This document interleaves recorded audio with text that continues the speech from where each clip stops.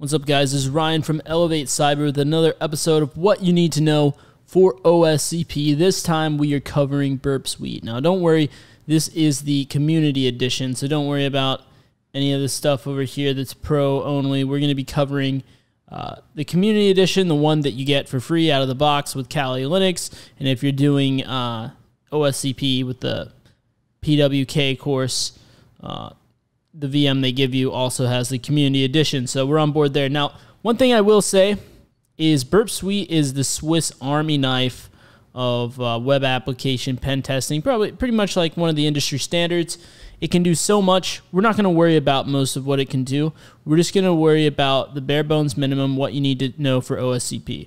Because to be honest, I'm a web app pen tester mostly. Well, I test more than web apps on the job, but a lot of what I do is web app, and I would say that is one of my strongest suits, one of my strongest areas, if you will.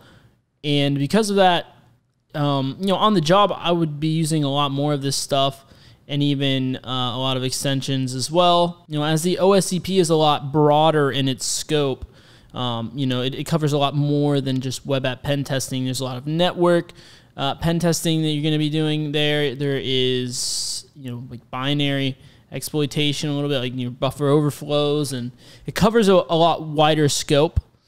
And so on the OSCP, you're not going to need to do any kind of crazy web exploitation. It's going to always be kind of confined to the big staple vulnerabilities, the flagship ones, if you will. So we're going to just be, covering it in this context, right? This is what you need to know for OSCP. So let's get right into it.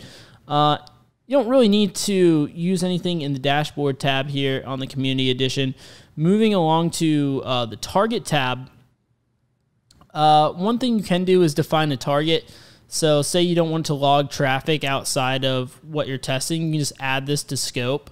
And it'll give you a little pop-up here saying that you've added this item to the scope. Do you want it to send out of scope items to the history? Or if you answer yes, basically it'll only log traffic to what you have in scope, in this case, just this site. So that can be handy, not really too essential, but pretty nice to have, right? And you can see your scope here. You can edit it there, add stuff, remove stuff, whatever you want to do. That's pretty much all you need for the target tab, I would say. A lot of what you're going to be doing is in this proxy tab. So I've already went ahead and recorded some traffic. So basically the way I did that is I'm running an extension called Foxy Proxy, and basically it makes it easier for me to set up my proxy. So here I just set it up for Burp Suite. So I have my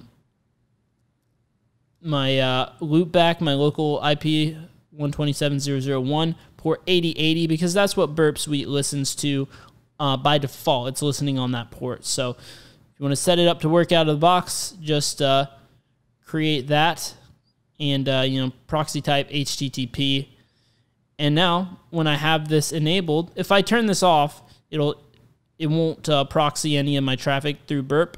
But if I turn it on, it's as simple as that: toggle on, toggle off, and now everything that I do will be tracked. So for example, I click here, see that request just came in, and now I can see the request, I can see the response, have all that at my fingertips, right? So your HTTP history is just that, a history of all the requests that you made and the response that goes along with them, of course. You also have WebSockets here, but mostly you're going to be using HTTP history. Here in the options, you can see, like, by default, it's listening on 8080, like I said. You could change that if you want, but there's probably not going to be any reason to. And there's all kinds of fancy stuff you can do here. I'm not really going to get into that. I want to keep it condensed down here. So what you can do from here, say you have a request, you want to tinker with it. You're going to need to do this a lot in OSCP. I'm trying to think here. We had a login here, right? We tried this username and password, and it didn't like it. But if we wanted to maybe try some different passwords, we could do a Control-R and then send this to the repeater, or we could do Control-I and send it to the intruder for some fuzzing. So if we go ahead into the, we'll cover the repeater first, right? So the repeater does what, the name suggests, allows you to repeat the request. So if I send that, I can see what's going on with this here. And in this case, see a 303. That's kind of interesting. Let me see what I was getting with that. So let's say we just do admin, or admin password. We'll try that.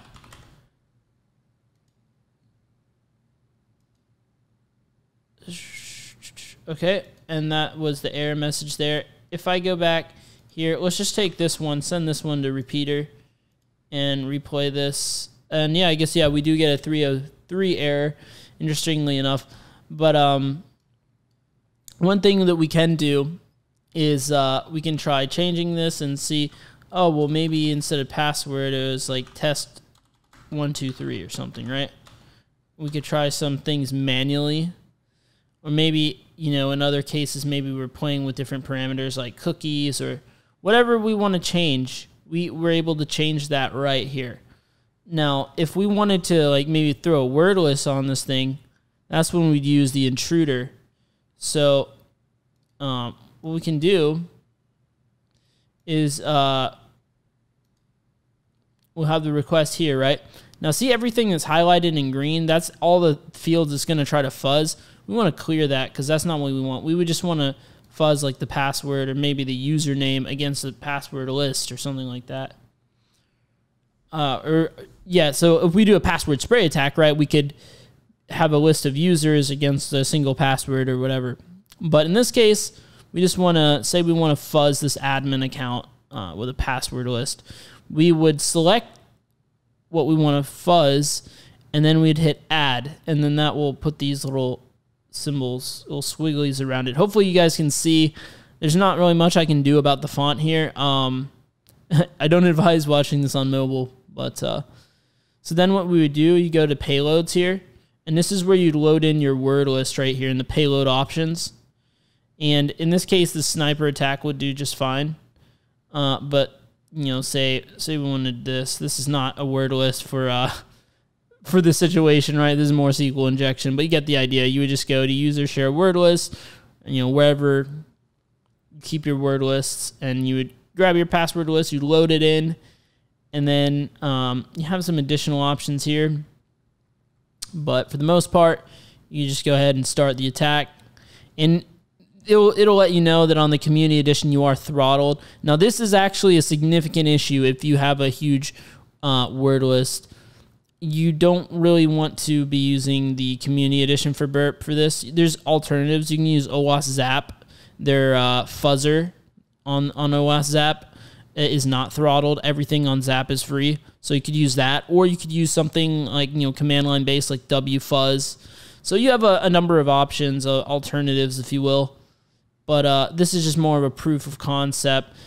The way it works basically is it throttles you on every single request, but after a while, it exponentially throttles you. So like the time between each request is going to get longer and longer and longer progressively until it's like insanely long. So if you just have a really short word list, maybe something around what I have here or even shorter, and you could go ahead and use this, not a big deal. But if you're dealing with a decent size word list, you might want to consider using one of those alternatives that I mentioned.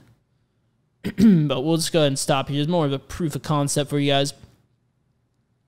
You won't really need to worry about the sequencer too much. The decoder can be useful. Basically, you can decode stuff like if there's some like base 64 or URL encoded, HTML encoded. You can decode it. You can also encode stuff. So say I wanted to type, I don't know, like say I have a query parameter, this file with spaces. I wanted that to be URL encoded. I can come here, encode as URL, and actually encoded every single character. But you have some options to encode only key characters. If you do it from here, like say, maybe this isn't the best example here. So say you have some text here that you want to encode. You can convert only key characters if you want, or all characters, but in the decoder, it just does it with all characters. Another cool thing is you have what is called the smart decode here. So if you have something and you're not sure what it's encoded in, you can do a smart decode. Let's see real quick if there's any kind of, let's see, this might be base 64 right here. So what we can highlight the text and we can do send a decoder, and that's automatically going to feed it in here. We can do a smart decode, and it's not able to decode it, so most likely it's not yet. Oh, but it is base 64, so sometimes the smart decoder is not able to tell, as is the case here. Because, yeah, I figured that was base 64. But when I decode it as base 64, you see that it's simply the full URL, the URI here. Don't have to worry about the comparer, really. It's really good for finding access control bugs. And the sequencer, I know we skipped over that. It's really good for testing randomness in your different parameters, making sure they're truly random. This better on like pen test, not really going to help you on OSCP too much. Now the project options, that's another thing that you can kind of leave things as they are. User options, you probably won't have to worry about that. And this is just an extra add-on extension. You don't have to worry about. I skipped over the extender. There might be some that could be helpful for OSCP. I don't know. Maybe you guys have found some. Let me know in the comments section below if you have. But yeah, not anything that you need to worry about too much. Mainly, the most of your time is going to be spent in this proxy tab, repeater, and occasionally the intruder. So I hope this video was of help to you guys. I kept it within around 10-minute time frame. These are definitely the most common ways that I use Burp Suite when it comes to CTFs, OSCP, stuff like that. When it comes to on the job, that's a whole different story with pen testing, especially if you're doing a lot of web app pen testing. You really got to get in the weeds with a lot of these different features and functionalities that Burp has to offer. But for OSCP, you don't have to get too crazy in the weeds with it. I found this to be just fine. So if you are interested in learning more about what you need to know for OSCP, definitely pointing the wrong way again, but definitely take a look at my series on what you need to know for OSCP, linked right here. And yeah, be sure to subscribe if you haven't already. Hit the like button as well. Helps out with the algorithms. And I will see you over in that series.